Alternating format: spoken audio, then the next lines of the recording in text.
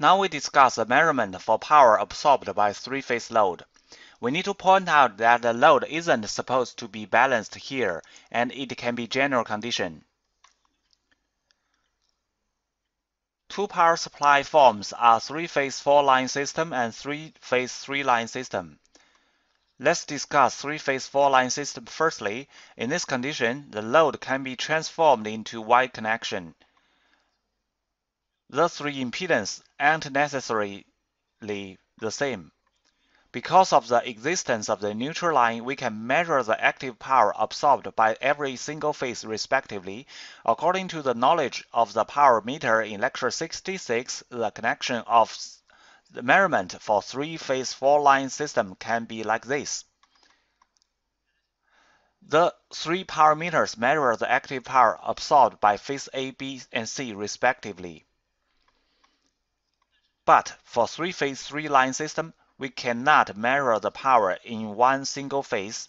In order to measure the total power absorbed by the three phase, we have to change the connection.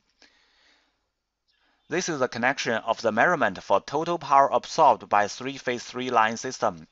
It seems that the reading has no physical meaning, but why can it measure the total power absorbed by three phase? We have to derive it.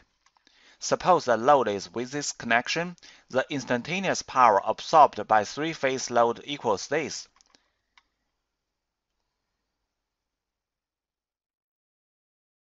UA, UB, and UC are phase voltage of the three phases.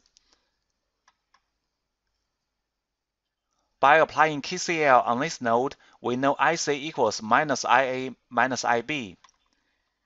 By substituting it into the equation, we can get this.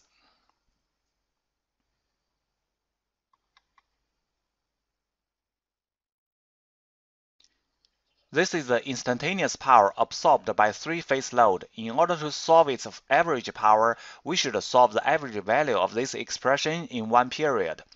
From the simple derivation, we can get this.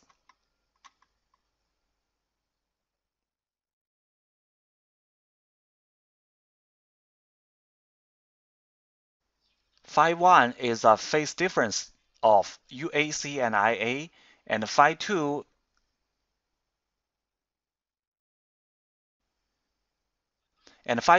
is the phase difference of UBC and IB. These are the expressions.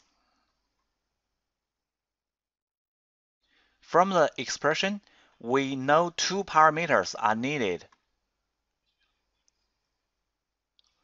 For one parameter, its voltage port is used to measure UAC, and its current port is used to measure IA. Its reading is the first part of the power.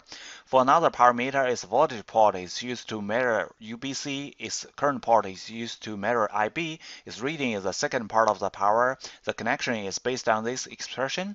The reading of W1 and W2 has no physical meaning, but their sum is the total power absorbed by three-phase load. Similarly, because IA equals minus IB minus IC, or IB equals minus IA minus IC, we also have two other connections.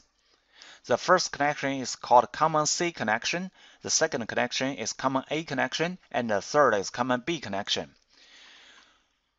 We need to point out that the load isn't necessarily to be balanced in the measurement for active power absorbed by three-phase four-line system and three-phase three-line system.